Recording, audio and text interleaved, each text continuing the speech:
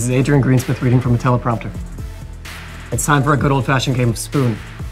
Now, for the folks at home, you may know this game better as horse. Don't worry, guys.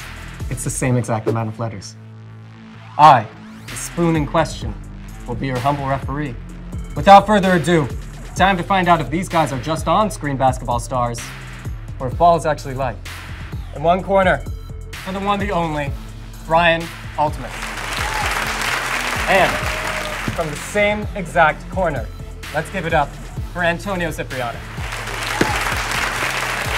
Now, these boys really love each other. And it may be in character sometimes, but this goes beyond that. Let's see if they can stand the test of an old little game called Spoon. Rock, paper, scissors. Shoot! Bam! Cut it. Okay.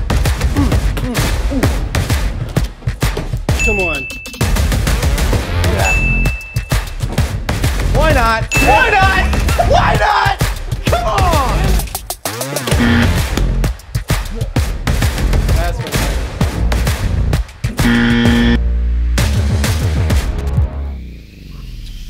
you missed on that.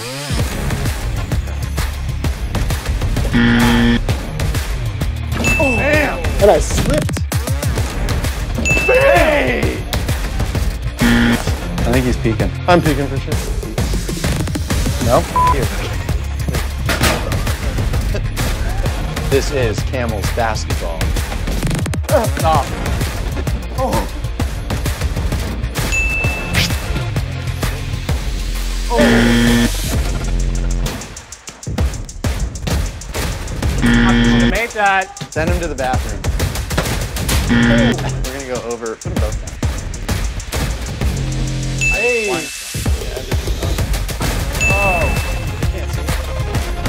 Why does he keep making it? Oh. That's too much. Oh, 2 more shots. All right, sudden death, sudden All right, death. sudden death, sudden death. Okay, this isn't it because I'm a maker. Oh. Shake hands, shake hands. Nice game. Nice playing with you. Yeah. You did good. These boys on either side of me, they fought really hard. And I think they had a good time, and I think they learned a little bit more about each other. And that's the point of something like this. It's been Spoon. Thanks for joining us. Please watch these two on our show, Shelter. Thanks, guys.